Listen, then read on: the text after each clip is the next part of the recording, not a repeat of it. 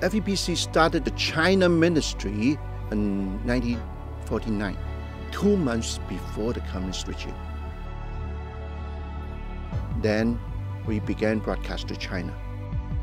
During the earlier years, we classified our radio station as an enemy station. The listeners had a lot of challenge trying to listen to our programs. Many of them were hiding inside their bed with blankets, covering the radio receivers. They have to turn off their lights.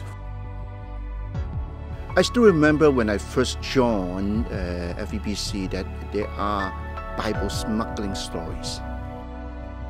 When I first got into the ministry in the 1970s, China was still closed.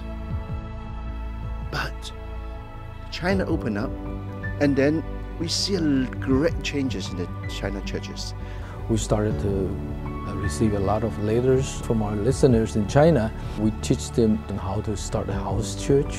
They would start meeting at home with a few of their relatives, and then later on they would bring in their neighbors. The number of people would increase until one house cannot house that many people, then they would break up into two.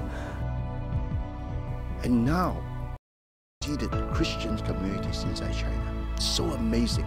I can witness that it's God's hand, God's work, all these 30-some years. It's not easy, but you can tell the difference. We can go into China, we can meet with the listeners. And I have seen so many lives that are being changed by the gospel. People listen, and their life changed. The ministry is to prepare for the future. One day when China is fully open, we already have our next generation gospel broadcasters ready there. China is still a place that's full of challenges and risk when it comes to preaching the gospel. So we really need a lot of prayer. It's all the power of prayer that led us to what we're doing today.